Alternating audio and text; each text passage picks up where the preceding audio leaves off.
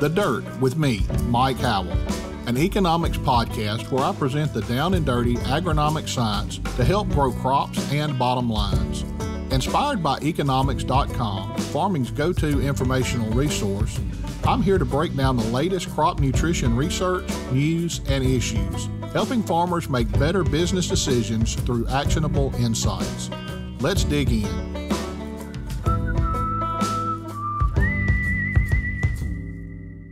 Well, hello again, everyone. Welcome back to The Dirt. We are still in Fargo, North Dakota, and recording a few episodes while we're up here. I got quite a busy schedule while we're here, but we're able to squeeze in a few podcasts here in the studio. It's a lot different than recording in my home office there. We've got all kind of cameras and lights and trying to get everything just right. So if anybody's interested in checking out the YouTube, we're also putting these out on YouTube as well now. So I encourage everybody to check those out, and hopefully we'll be able to bring you a little more information on that later on. I'll be able to actually show some of the data we talk about as well as just hearing about it. But today we have Dr. Franzen here with us. David, welcome to The Dirt. And if you will, just tell our listeners a little bit about yourself and what you do at NDSU. I'm an Illinois native, at least for half my life. I grew up outside of Chicago, went to University of Illinois, fell in love with soils, got my BS, my MS there.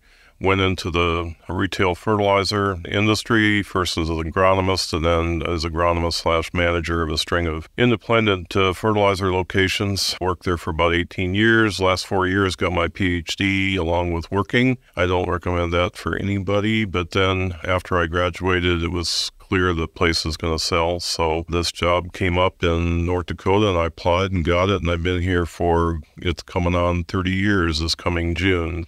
I'm an extension soil specialist and they let me do research. So I've done a lot of work in site-specific ag and then also revising, overhauling all of our nutrient recommendations for 18 important crops in the state. That sounds great. Well, David, I'm from South Mississippi, and I've spent my career working with soils down in that part of the world, basically. And I kind of cover everything east of the Mississippi River and then some other areas there as well, mainly the areas that grow cotton. But I've been working in the Fargo area a little bit this summer. We've got some projects going on here and got to studying a little bit about the Red River Valley and didn't realize how fertile the soils were and a lot more about this region. So if you will, talk a little bit about the challenges that may be associated with North Dakota, what kind of fertility challenges the producers face every day and how you manage those challenges.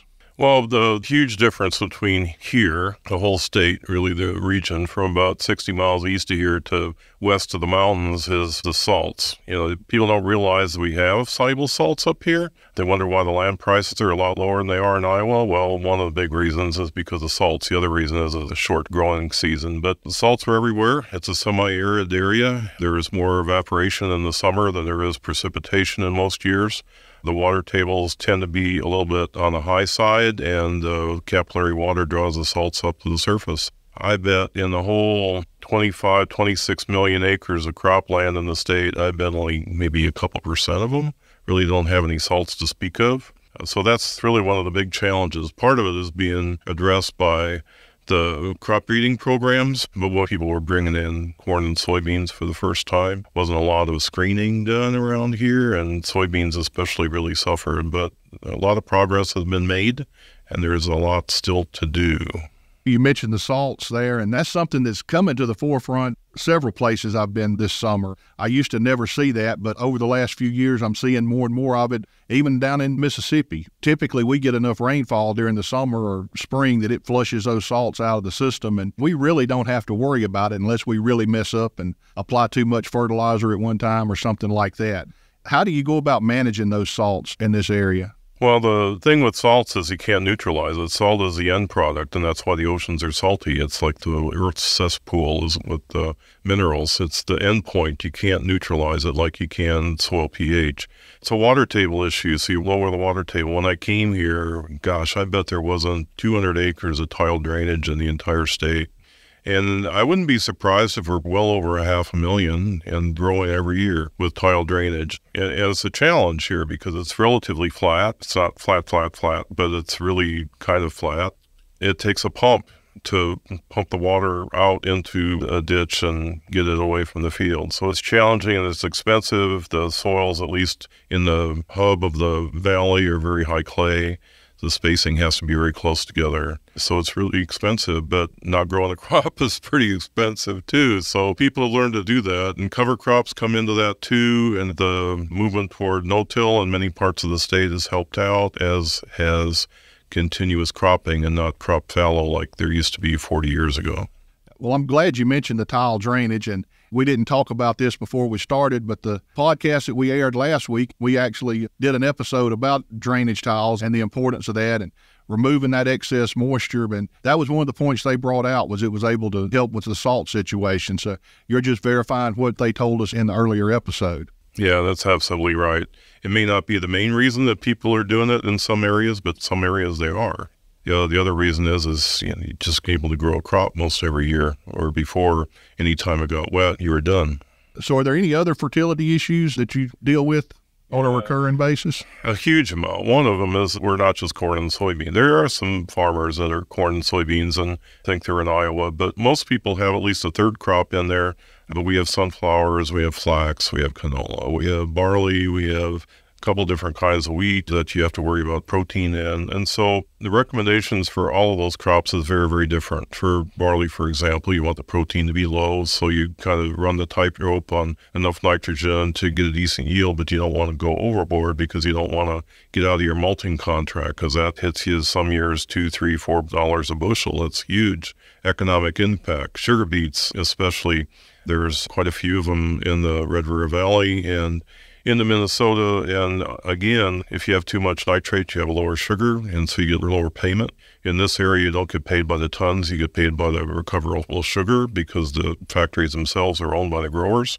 And so there's huge incentive for them to balance that nitrogen just right.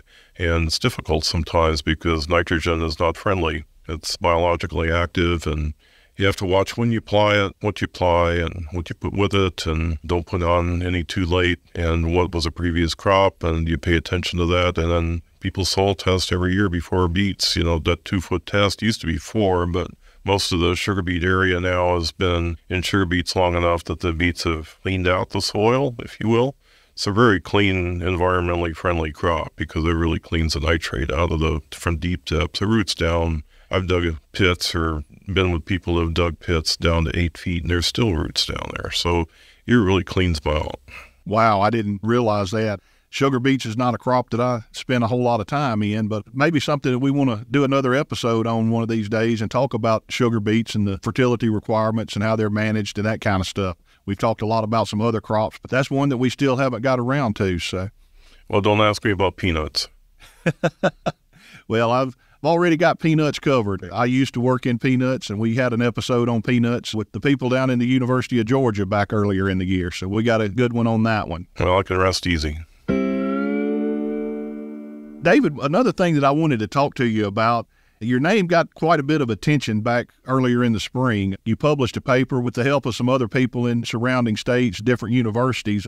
But the gist of the paper was talking about a lot of the biological products and the nitrogen-fixing products that are the talk of every trade show I go to, any farm press I pick up, there's advertisements in there. And we've actually done a couple of podcasts talking about these. We had Dr. Brian Arnall on with Oklahoma State, and he talked about his experience with them. But one thing that we talked about on that episode was the lack of independent third-party research from the land-grant universities to back up what some of these claims were. And some of these claims can be pretty outlandish. I know you and your co-authors did a lot of work with this. If you would, tell us a little bit about that project and what was involved, how the project went, and a little bit about the results.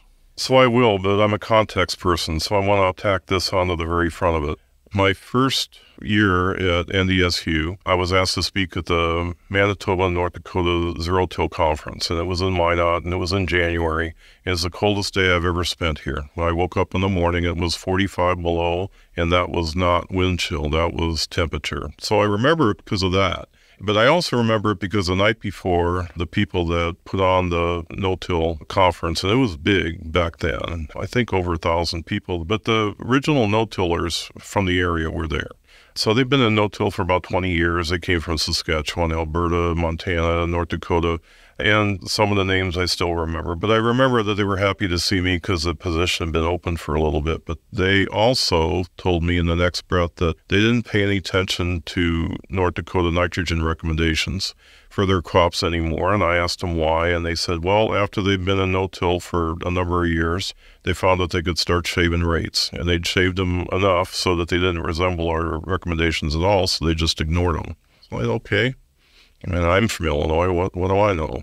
But then around 2010, I'd accumulated, 150 site years of nitrogen rate data for spring wheat and durum.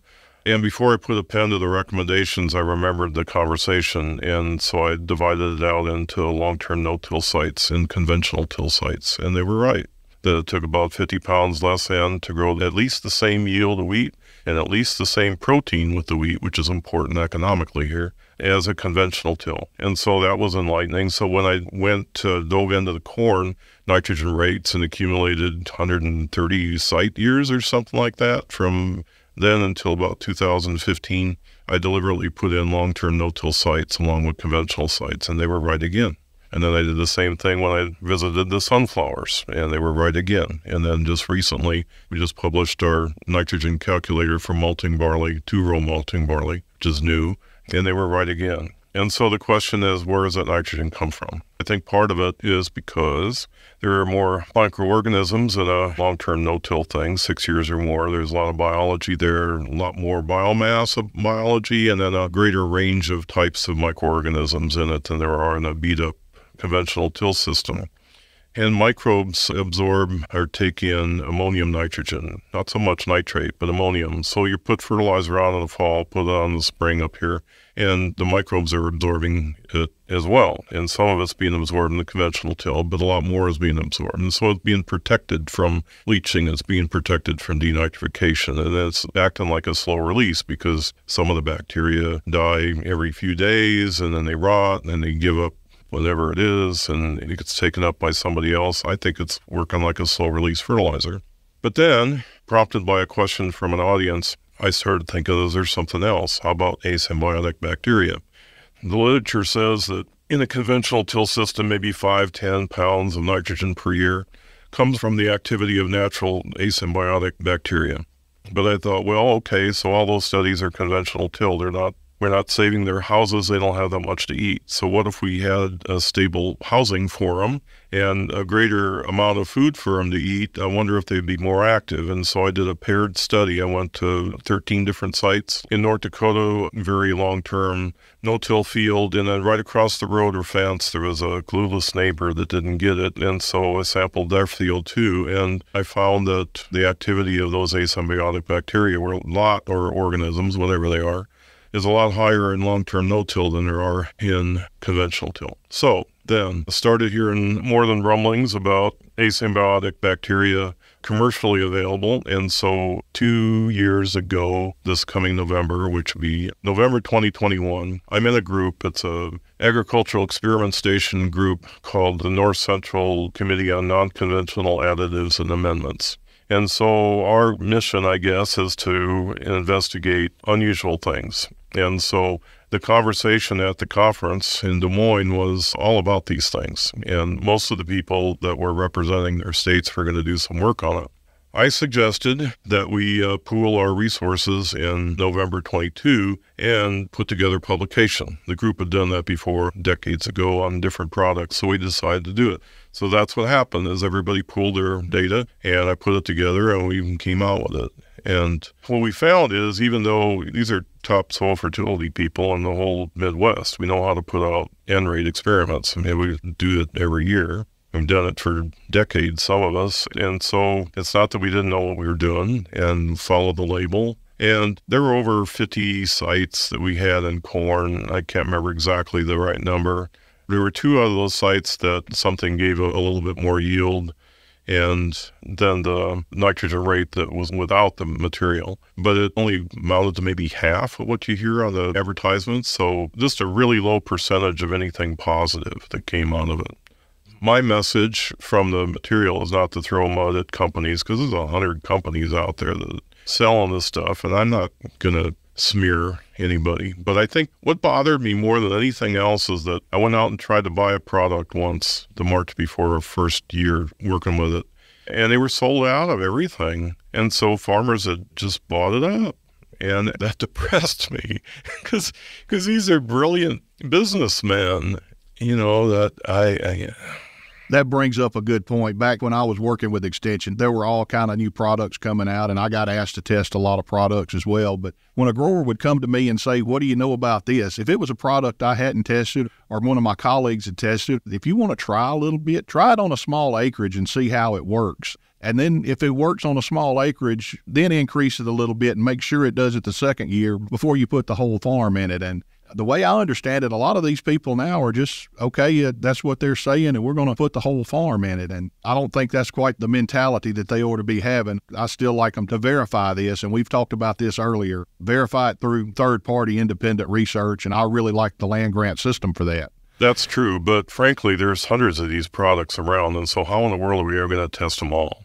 So if somebody in the neighborhood is selling something that sounds really good, then the first thing the farmer should do is to decide to try to replicate it on themselves. The way not to do it is to compare one field to another or split a field and put it on half the field and half on the other. And I can go to a field and I can throw a rock over to the left side of it and not throw a rock over on the right side of it. And about 50% of the time, the place where I threw the rock is going to be higher yielding than the place I didn't. So you don't do it like that. You replicate it. And farmers have the ability to do that now. They know where they're going to apply the product because of the GPS. They can flag it, and then they can flag it when they combine it, and they can extract that out of their yield map. And they have probably hundreds, maybe thousands of points where they put these individual yields that get back from the yield, and you can put it into a simple Excel program, a t-test, just a simple t-test, and you can get an idea whether that difference is real or not.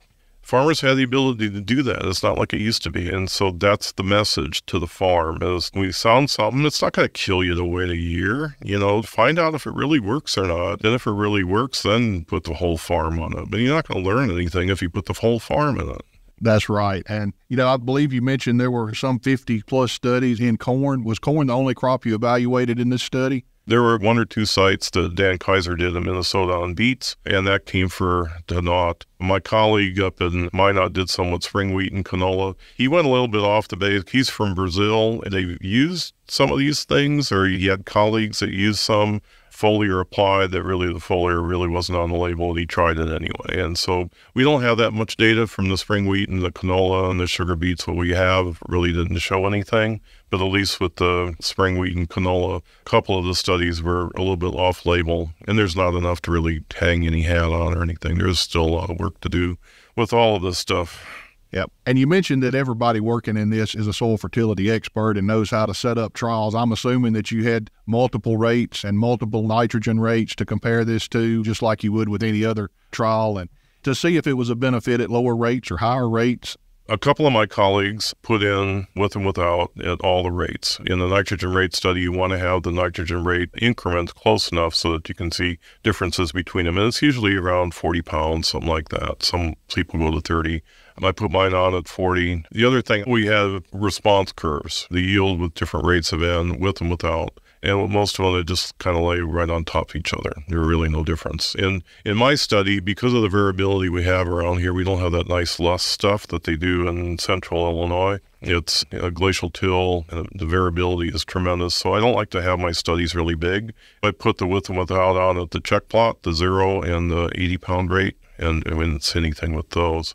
When you have the check plot, it doesn't mean that there's no nitrogen out there. Check plots around here, with corn anyway, commonly will make at least 70 bushels, sometimes 120 bushels. There's always some residual N, and so 0 really isn't 0. There's always something there to feed the crop, to feed whatever's there. That's right. And weather conditions the previous year will determine a lot of how much nitrogen is left over for this year. If we have a really dry year, we could have extra nitrogen, or if it's a really wet year, we may have lost some of that residual nitrogen, if I understand it correctly. Yeah, so you're letting your Mississippi stuff coming in here. But here, there's a lot of fall nitrogen. Our studies were applied in the springtime.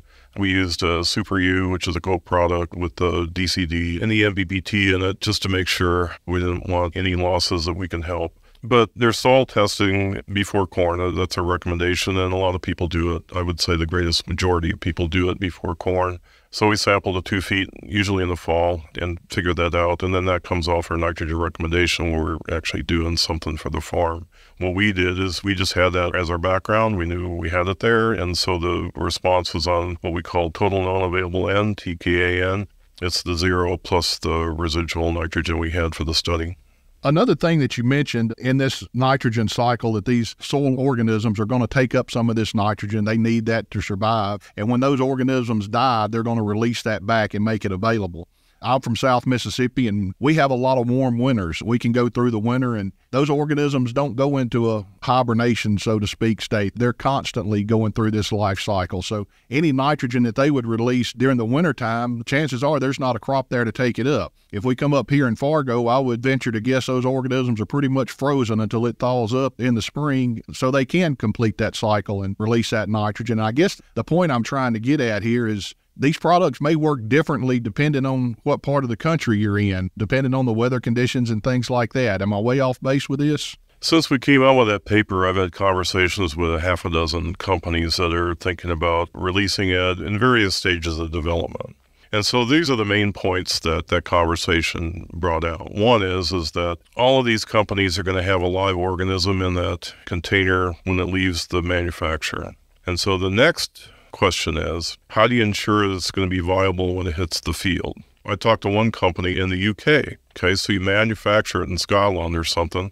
How is it going to get over there? It's going to get in an airplane in the baggage compartment. It's going to fly for half a dozen hours at 30 below zero. And what's that going to do to it? When it gets to where it's going to go, is it going to go in the storage for a while? What kind of a unit is it going to be? Is it going to be refrigerated? Is it going to be at the proper temperature? Once it gets to the distributor, do they have a drive-in cooler that's going to be exactly 42 degrees or whatever the nice temperature for the organism is? And when it gets to the farm, they're not going to, if they deliver it on Tuesday, that farmer is not going to plant 5,000 acres of corn on Tuesday. And so during that period of time, does that farmer have some kind of a cooler that he can put these 2 pallets of material in to store them until it's ready? So the logistics stream, the distribution stream, I think needs to be addressed. The second thing is there needs to be some kind of a quick assay, some kind of a quick analysis that you can know if it's really viable or not. Because to my understanding, I don't think there is. At least one tech person told me that there wasn't.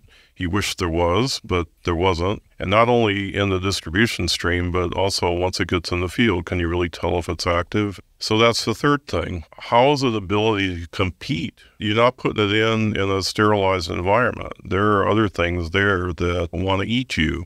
And there are other things that also the free-living asymbiotic organisms are already there. Are they competitive or they defend their territory? I don't think anybody knows anything about that. And then, like you said, the differences in environment. So if something did indeed work in, say, central Iowa, and you bring it up here, how's it going to handle the salts? How's it going to handle the pH differences? We have fields that have areas of a pH of 5 to a pH of 8.2, and so is it going to survive in all that environment? A whole list of questions. So it would be really, really nice if these were all answered before they came to market. And so I guess that's my message to the industry. And it came with conversations from companies. I just didn't dream this up. They're thinking about it too. You made a lot of good points there. You mentioned peanuts earlier and said you didn't know a lot about peanuts, but I'm going to relate back to the peanut world. When I was working in peanuts, Mississippi was brand new into the peanut industry, and we had to inoculate those soils. Well, everybody was putting the peanut inoculant out and thought they were doing a great job of it. And then we got to doing some research when we started having yellow peanuts in some areas. That's a living organism, and you have to take care of it, like you mentioned. They would go to the farm supply store and pick up a truckload and let it sit out there in the back of the truck while they were planting, and it usually didn't survive through that, especially with the sun beating down on it and the temperatures we had at the time. Another thing that I don't hear anybody talking about was when we mixed those products with water to spray them down in seed furrow, we had to use non-chlorinated water. Well water, that the drinking water has chlorine in it, and it's there to kill those bacteria so that we don't get sick off of them. And I hear nobody mentioning things like that. So if we're mixing this with chlorinated water, chances are we're spraying dead critters out there with water is basically all we're doing. Yeah, when my colleagues and I put out these studies, I can't remember if the labels told you not to use chlorinated water or the tech people told us all, but we were very careful not to. I think my non-chlorinated water came from distilled water from some big box store or something like that, and others did the same thing. Also, starter fertilizer for corn is very, very useful up here, and most corn growers use some. And so we worked with a tech person, so they chose the low salt fertilizer that we were going to use with it, and so we tried to cover all those bases also. Well, David, we could sit here and talk about these products all day, but let's move on and talk about another area that I hear you've done a lot of work with. You know, a lot of people are talking about soil health and regenerative agriculture, and we want to promote that as much as we can, and we've done some episodes on The Dirt talking about that. One that we did recently, we talked about how everybody, depending on where you are, things will work a little differently, and your system may not fit in my part of the world, and mine may not fit in your part of the world. But one thing that's common talk in these systems is the use of cover crops, and I understand you've done a lot of work with cover crops. If you will, tell us a little bit about some of your experience with cover crops. Do we want to use broadleaf crops, legumes, or do we want to use grasses, or do any of them work? And when do they work and when do they not work? Tell us a little bit about your experience. Our enemy with cover crops is a short season. And if we're corn and soybeans, we're probably taking them off the field. The last field we're probably taking off maybe a week before the snow or a week before the freeze or the couple weeks after the freeze. About this time of year, we start to get nervous about the middle of September when we're doing this recording here. And usually by the 1st of October, we're going to get a freeze of some kind to kill something. So some of the cover crop species, the cool season ones, will maybe live past that, or maybe they won't. It can get cold really fast, and in a day it'll be 75 degrees, and 2 days later the high will be 45, and it'll get to 25 and then at night. So it's just really fast. So that's the enemy. So this year especially, it's going to be really hard to get a cover crop in the ground. People are just finishing up getting their small grains harvested, and it's the middle of September. Well, they got maybe 2 weeks or something like that for a cover crop to grow, even a volunteer spring wheat to grow before it might die. So that's the problem. In years that you can get the small grains off in August, then there's way, way more time. If a cover crop is ever going to be very helpful in any different way, it's really going to be in that short season crop. Not after corn and soybeans. We've done, half a dozen years of corn and soybeans. The best we can get out of a cover crop by freeze up is maybe 1,000 pounds or so of dry matter. And that's at interseeding the corn, say at 6 leaf with an in-row planter that puts it inside the ground. Not flying it over, that's pretty iffy. Maybe about 25% of the time that really takes. The rest of the time is just a waste. So corn and soybean cover crop is just kind of a no-go. We're also exploring 60-inch row corn with cover crop in between, but we just have a very limited data set on that. And I'm not going to go out on a limb and tell people that's the way to go, or if it's not the way to go, there's still some work to be done. You can imagine if you had a really, really big cover crop growing in between the corn rows and then it turns dry, it's sucked all the moisture out of that, and that could be a big, big problem. If you have a lot of rain, then it's really not going to care. So all these things we have to think about. We get, 10 inches less rain here than we do in central Iowa as a rule, and in a much shorter season by probably a month.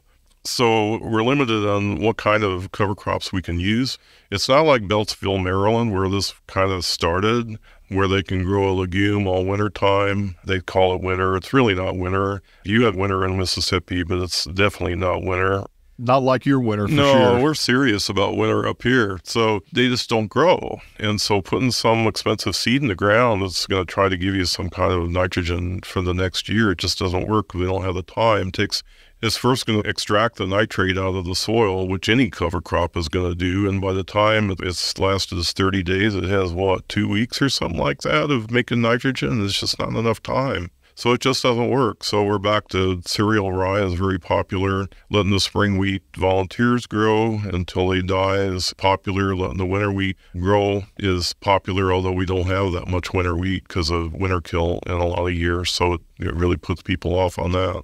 The radish can be sensitive to salt, but there are people that blend the radish in with it too. We don't have that many options. The other thing is, regardless of what kind of blend we use, we've used blends that had field peas in them and fava beans in them.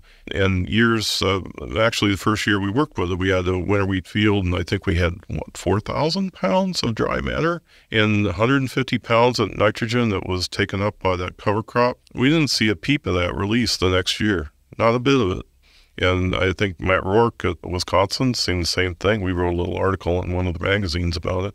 So it's not the same thing. We're still trying to figure out where that nitrogen goes. We don't think it evaporates.